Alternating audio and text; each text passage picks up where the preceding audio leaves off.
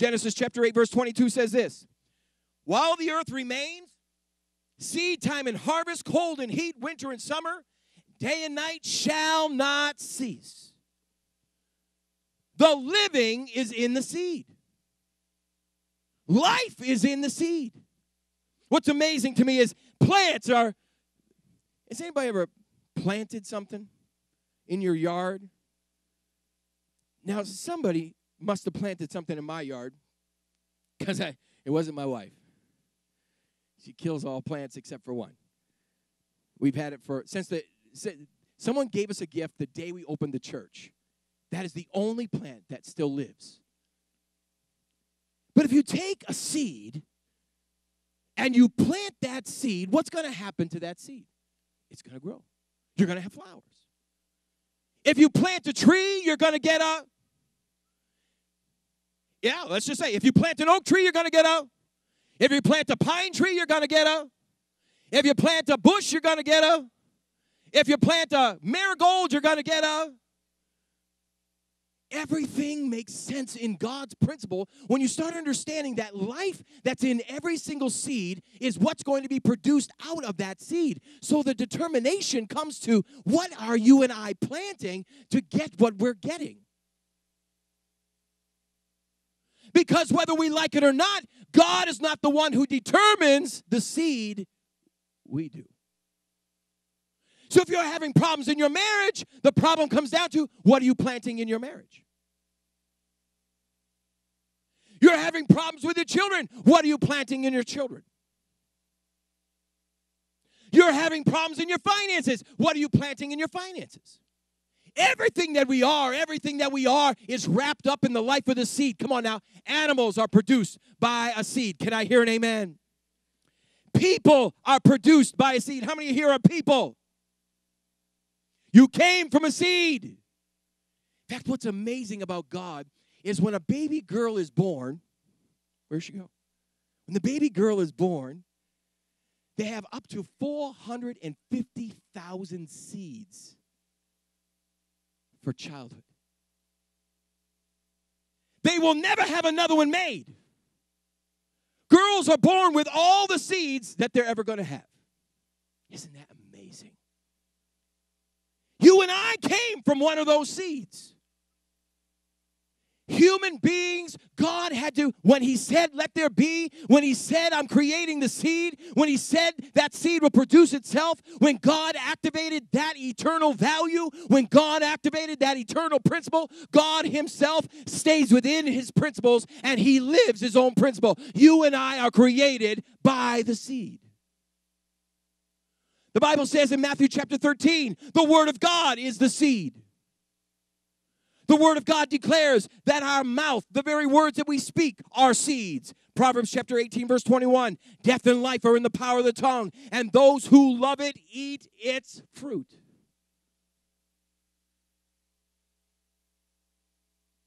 I remember I was praying for a person up in Newfield, and they were dying.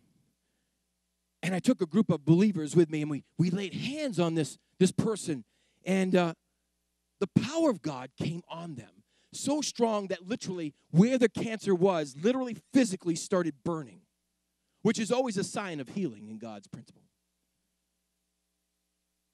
3 days later, religious people came to their house and said, well, God don't do that no more. God doesn't do that any longer. Everything they were believing for, everything they put their faith in, where they placed their seed was stolen from them. Listen, the devil, the Bible says in Matthew chapter 13, the devil always tries to steal the seed. Why? Because in the seed is life. Where the seed is planted will produce. And if it produces, it will bring forth 30, 60, 100-fold if it's on good ground. The seed of our mouths. What are we seeding? That woman on the airplane was seeding death to her child. Guess what? You want to know what the real sad is? That child will probably do the same to their child. Why? Because the very words that we speak, we will eat the fruit of. Why? Because they're seeds. The Bible talks about doubt and unbelief and about how a man thinks, so he is. Even the very thoughts that we have in our head, they are seeds and they come out of our mouth. And when they are planted, they will either activate faith or deactivate faith. Either activate God or deactivate God. Either bring forth a miracle or cancel a miracle. Everything we say and we think has seed to it. And we've got to be careful. That's why life and death are in the power of the tongue. One of the most damning things we can do to ourselves as individuals is call ourselves stupid. Why? Because we're planting seeds in our own garden. See, this is eternal stuff. Listen, I know I'm not making anybody happy today. And I know that I know I'm not preaching hellfire and brimstone. I'm not in a boat. But I'm teaching you something this morning that, I know people that go to Zig Ziglar, before he passed away, and they'd spend thousands of dollars to sit in a seminar and to hear him teach how to make money, how to make mammon, how to make more money. But we come to church and we say, oh, pastor, that sermon was a little bit boring. Listen, today, this message, if you get a hold of this seed, if you get a hold of this seed, the seed of the Word of God, and you plant it on good ground, your entire life will transition. Your life will change. Why? Because you will understand that as a man plants, he will reap. The Bible declares in the book of Galatians, even our very actions, don't be deceived, for God is not mocked. Whatever a man sows, that shall he also reap. If he sows to the flesh, he shall of the flesh reap corruption. If he sows to the Spirit, he shall of the Spirit reap eternal life. Listen, our lives are where they are right now because of the seed we planted.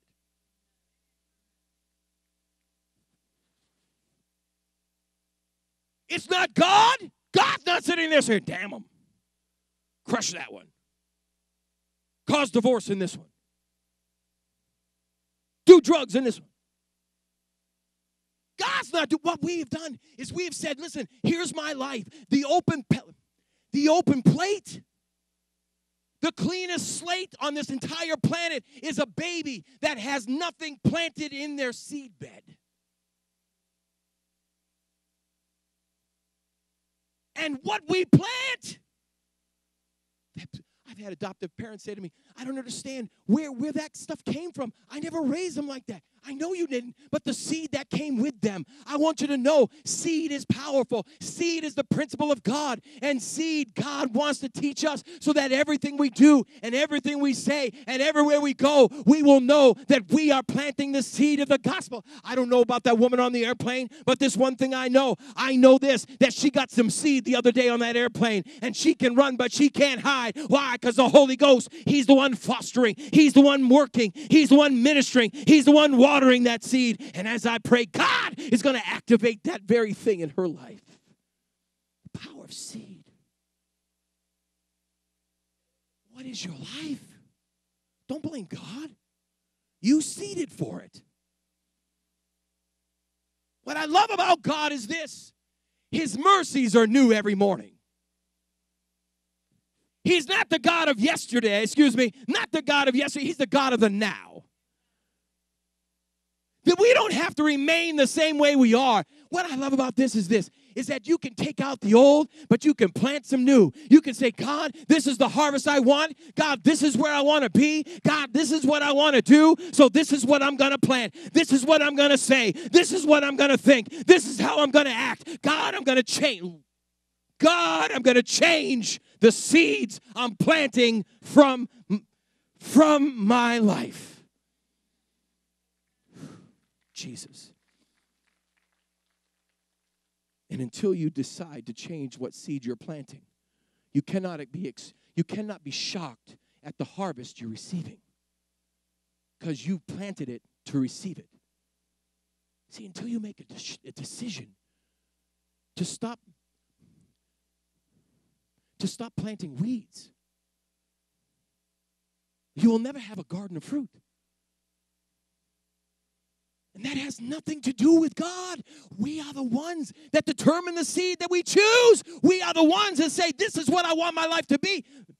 You can say somebody else did it to you. They didn't do it to you. We have the right to repel what other seed is being put in our lives.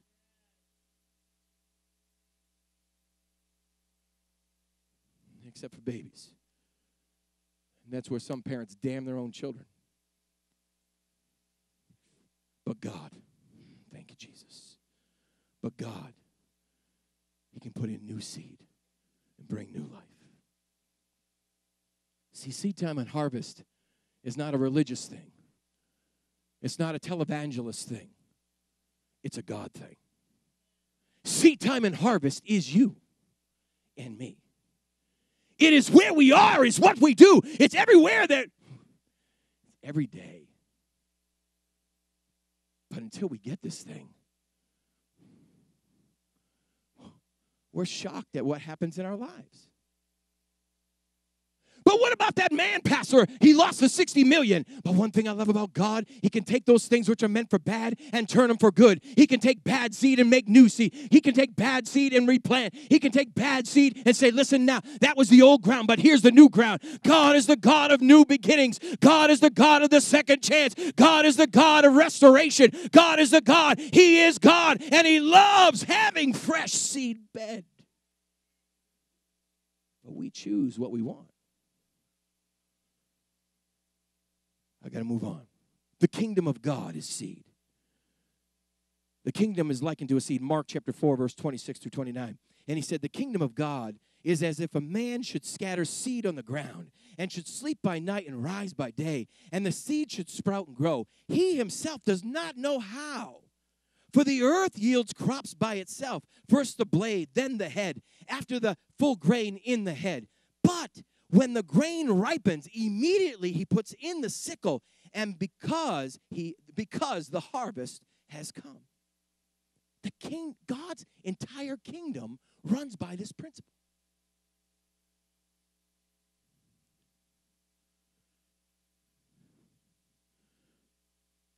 His entire kingdom. I don't know. Can I share with what I'm feeling right now? I know some of you are sleepy. But some of you need to wrap yourself in the head. Because you're accountable for this message after this. Listen, I'm not here to play church. I'm here to preach life. I'm not here to do church. I'm here to raise the kingdom of God. And the kingdom of God is the principle of seed time and harvest. This is where we are. You can look at your life and see your life. And you can see when you started replanting. One of the things that's really cool when you hunt, you see where they do clear cuts. But what they do after the clear cut, they come in and they plant, they're usually pines. And you see the most beautiful thing when they're fully erected, 25, 30 feet high. And you just see lines of pines. They're beautiful to hunt in. Really, really good quiet time. It's just real peaceful. But that was the replant. Where is your life? What are you planting? What is the seeds that you're giving out every day? You drop the F-bomb at work all the time, right? What? Don't say yes. You drop the F-bomb at work all day, and then all of a sudden you see somebody at work hurting, and you invite them to church, and they go, what? You go to church? Well, that's the language I have to have because that's the language that I have with those friends. Oh, really? You're going to the bar, you're whipping them down with them. Everybody gets spiritual once they get a little tipped. You start sharing Jesus with them. You know what? You've just planted seeds, the same seeds they were planting, and what makes you think they're going to hear the seeds of heaven? Our lives change people. Because your life is a seed. There's another seed out there, it's called finances. Turn to someone and say money. I knew it! I knew this was coming around to money. Well, just think you're smarter than the average bear then, aren't you? Money is also seed, and whether you like it or not, some of you have had major emotional situations in your life, major catastrophes in your life because of exchange. Some of you have lost innumerable amounts of sleep because of exchange. Remember when we preached on salt. What was salt? Salt was actually money back in the time of the Romans. It's not about greenbacks. It's about it's about trade. It's about how you and I acquire and how we spend and how we have. God thought about that. Listen, what I love about watching, I watch it, I tape it, and DVR'd it. That one on, what is that one? What is that one? That Gold Rush? Yeah, it's called Gold Rush. How many people like that show? It's so stinking cool, isn't it? They're trying to find these little grains of gold. Tons and tons of dirt to find the little gold. Then to get that gold that they found, like the rerun I just watched was 200 ounces, 200 ounces of gold at $1,800 an ounce. Stinking, that's a lot of money, isn't it? Woo!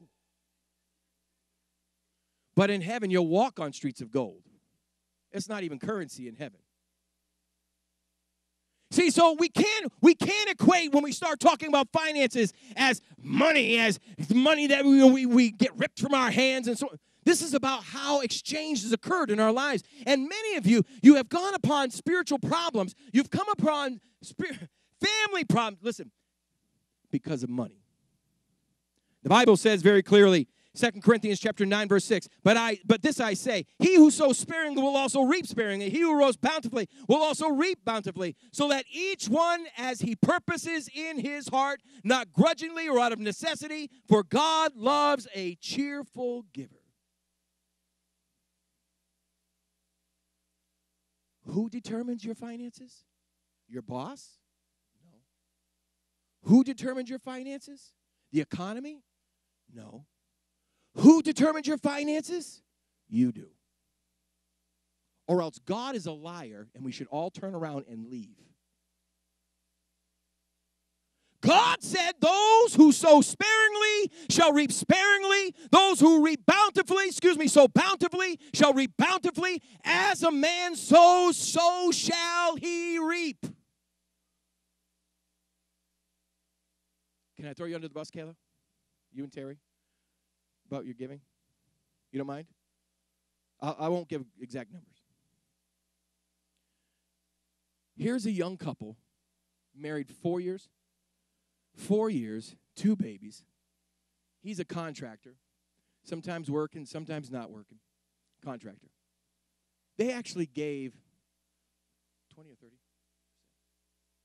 30? 20% tithe last year. Have lacked nothing. Lacked nothing. Why? Because she was taught many years ago, and he was taught, that when you sow, you shall reap. And that God brings your finances not just from the one avenue. God can bring it from anywhere. It might be in a deal of a car. It might be that someone puts money in your mailbox. It might be that your loved one gives you an extra bonus on Christmas. It might be that somebody blesses somebody else and they turn around and bless you. So it might be somebody passes you a finances right in church when you're walking by because God let it on their heart. It might be that all of a sudden God gives you a raise, that God gives you. This is seed. Their tithe was 10%. Their seed was 10%, and I think they gave probably more in seed. Where are you? People say to me all the time, Pastor, you're rich, aren't you? Dude, I showed it last year at the annual business meeting.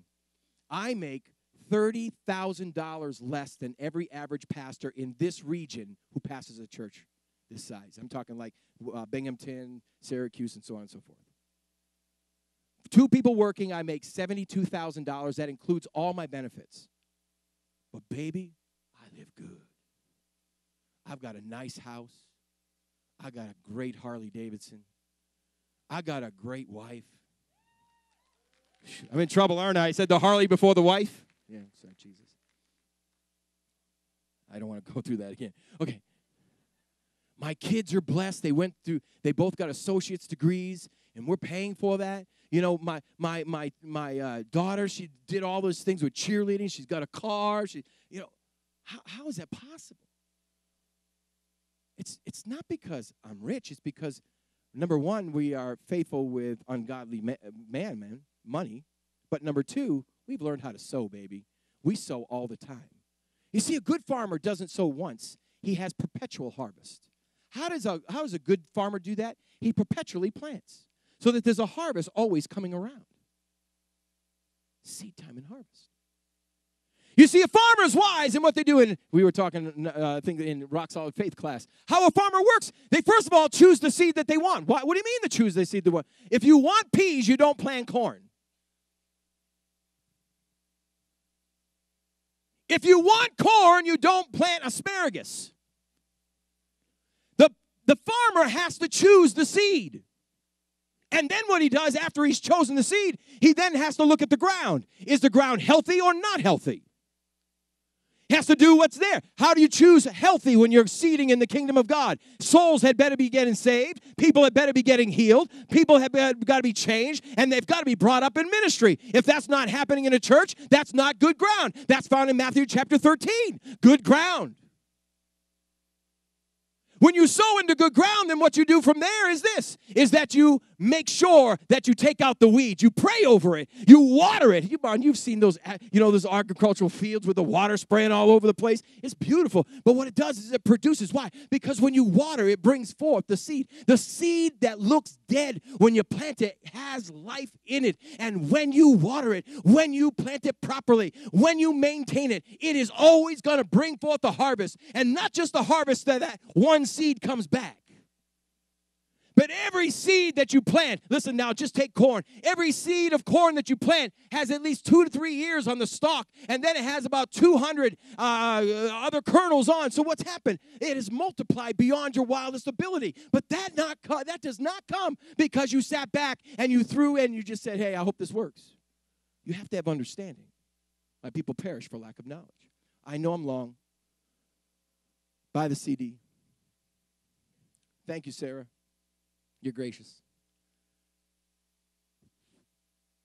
I need you to get this. Not just so that you're blessed, but that the house is blessed. Because we can only do so much as what we're able to. And this house takes this principle. The church does not have to tithe. Never says it in the word. But this church last year gave about $180,000 to people that were hurting, to outside ministries, whether they be foreign or domestic.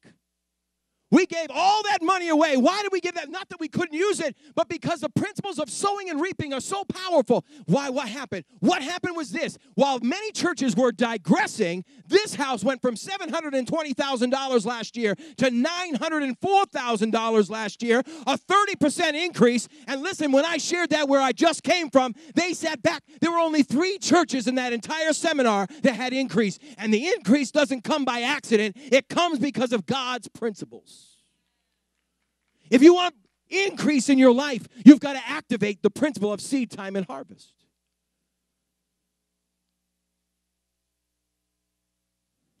I know I've got to end. I'm losing people.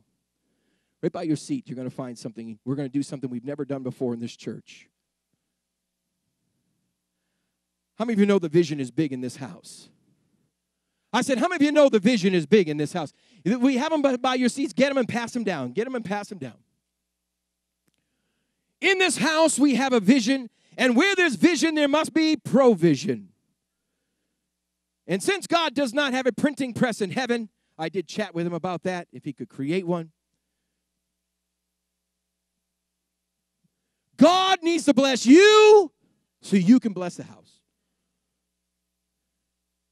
And so we're going to do something on Easter Sunday morning. We're going to do, on Easter Sunday morning, we're going to have what's called a resurrection seed. What's resurrection? Jesus being the very first seed rose from the dead. Life. We're going to receive an offering on Easter Sunday morning. Oh, now listen now. Do not leave the message of the seed because you don't like the tail of the seed. You hear me? This is the powerful part about seed faith. And that is this. We all determine what we're going to sow. We determine what we are going to have. We determine where we're going to be. We determine, not God. Now I want to tell you this too. I have never done anything that I haven't asked anybody else to do. Say amen. We had been planning for about a year to go on a motorcycle trip from Florida to Louisiana. Cost about $2,000. While we were down on this trip, the Holy Spirit said to me, that's mine. Cancel your trip. I called last night, canceled the trip, and all that money will be seed for the kingdom of heaven. It's about $2,000. I really would rather sometimes go on the trip. But you know something? I learned this. I'll be able to go on more than one trip because I'm going to seed into the kingdom of God. And I'm going to seed into good ground. I don't want anybody to fill these out. I want you to go home and pray about it. Because you and I are the ones that determine the seed. You and I are the ones that we determine what we're going to reap and harvest. You and I are the ones that are going to determine where we're going to be and how financially blessed or not blessed. It depends, and it's all up to us. And it's not about amounts. It's about obedience. So I want you to go pray.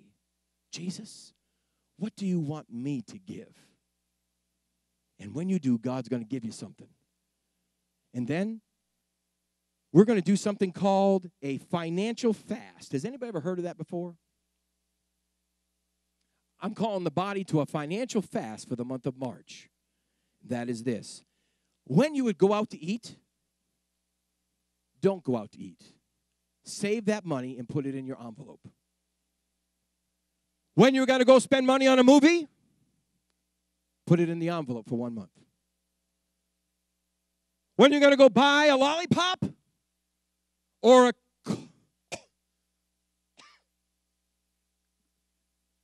coffee. Oh, did everybody? Oh, I heard everybody. When you're going to go buy a coffee, take that $2 and some odd cents and put it in the envelope.